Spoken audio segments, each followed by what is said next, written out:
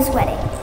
And I am so excited that they have been here with me. And I love that they're just here. And I have the best wishes to them. So can you all join me in a round of applause?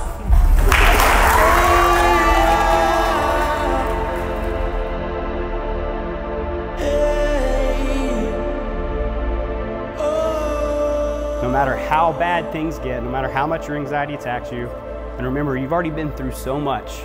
Now there's two of you. You guys can accomplish anything as long as you look at it as a challenge and not the end of the world. So I don't know if I ranted a little bit, but I love you both, and I couldn't be happier that families are united and come together, and you're amazing friends, Trevor, and getting to meet them. And I love you both. Y'all did good. So thank you.